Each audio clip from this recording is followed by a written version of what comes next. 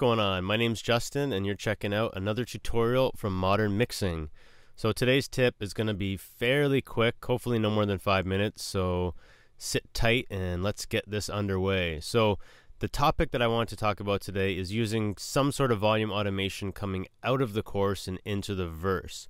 Now, I know there's some people out there who are probably already doing this, but I thought I'd, sort of bring some attention to it because I don't think it's being done often enough. And what happens is that the second verse or even the bridge will sometimes suffer because of that.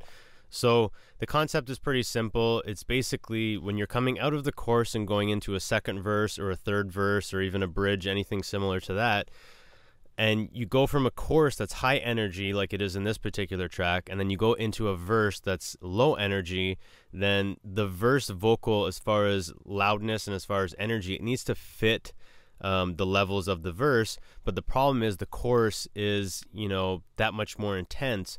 So you kind of have this crossroad where you're coming from high energy to low energy, and then the vocal will get lost in there in the transition, at least for the first couple of phrases. So a solution to that is, as you're coming out of the chorus, let me bring up the volume automation here.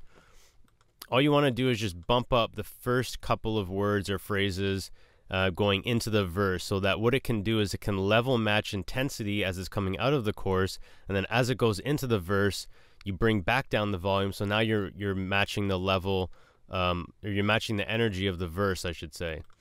So that's it. It's really, really super simple. But again, I just wanted to sort of bring attention to this because it is something that I tend to have to do a lot, especially in particular songs, like I said, where the chorus is very high energy and the verse is not.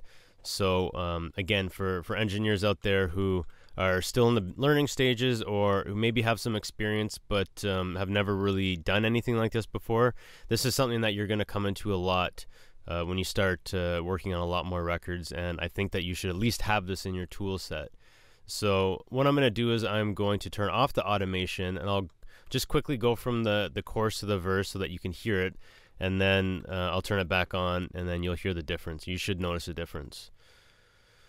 Actually, let's just turn this off. Okay, so let's check it out.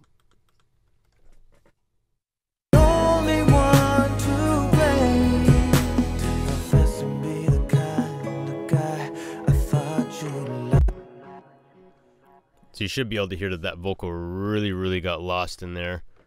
Now let me turn this back on, and let's see.